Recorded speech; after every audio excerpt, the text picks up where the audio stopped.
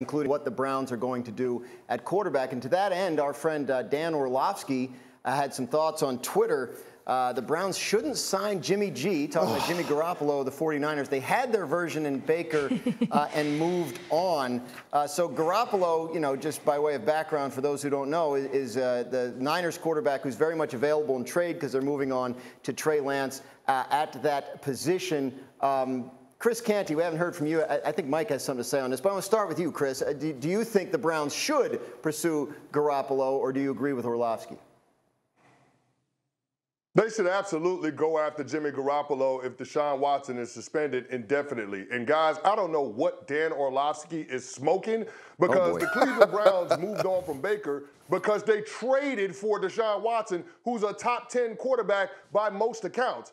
That's a clear upgrade, but the reality is, based on what the quarterback room looks like for the Cleveland Browns right now, Jimmy Garoppolo represents a better talent than anybody else. Now, the only question becomes whether or not the margin between Jimmy G and the other quarterbacks the Browns have is worth the actual cost by the way of draft picks and by the way of salary in order to bring Jimmy G in. But in terms of him being a fit for which the fan, it's a very comparable scheme to what Kyle Shanahan runs out there with the San Francisco 49ers. West Coast offense passing concepts married with inside-outside zone running game, a lot of play action. And last year, Jimmy Garoppolo led the National Football League in yards per attempt on play action passing. So it seems like it would be a great fit.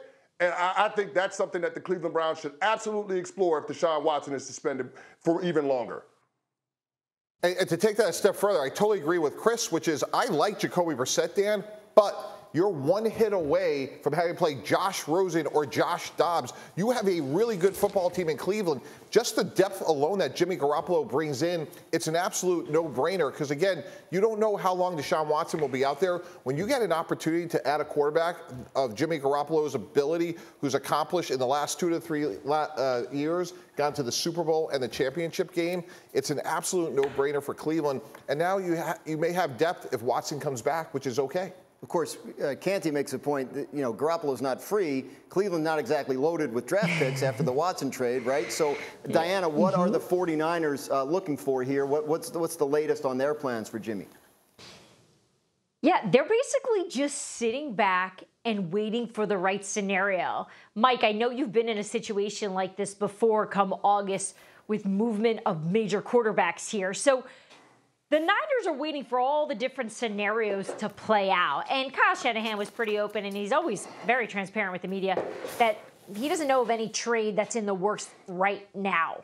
Right now, of course, is the key word. So we know all the different options, right? Either the Niners are going to wait for, unfortunately, a quarterback to get injured, or perhaps if the league comes down and this suspension changes from 6 to a full season, maybe this is when the Browns step in and perhaps pursue Jimmy Garoppolo. And of course, we know Jimmy is not part of the plans for the 49ers for 2022. This is Trey Lance's team.